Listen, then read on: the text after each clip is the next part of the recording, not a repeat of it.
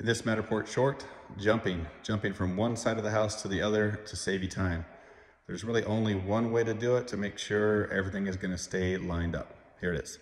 Now when I came up to the top of the stairs, that's number 32, and I got one from the stair landing to the hallway. I make sure I know this is the spot I'm going to come back to because I want to go down this hallway after I'm done with this section up here. So my last one was 46. And then 46 was back there in the closet, but I don't want to have to scan all my way back to here just to start going back that way. So I remember 32, I remember where it was. I take a look, I get this, set it up, set the camera in the same direction it was facing, and then I hit scan and then watch it pop up on top of 32 or pretty close to it. And once I'm sure it does that and it doesn't create any double lines in the walls, I'll continue down the hallway, the other direction. Perfect.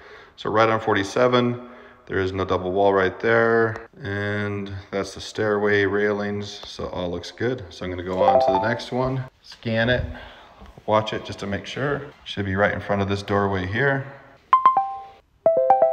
And just like that, you're able to save some time from one area to the other. This works in very large homes.